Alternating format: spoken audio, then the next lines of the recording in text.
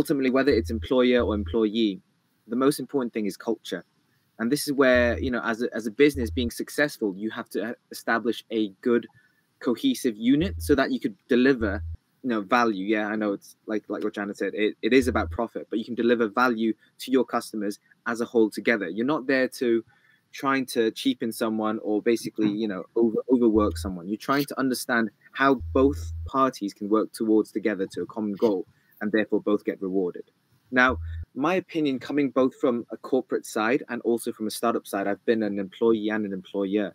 The work that you're doing, what is the impact if you were to split your concentration? This is coming from an employee's perspective, right? If I'm doing something that is my hobby, for example, let's say I decide to take up carpentry, right?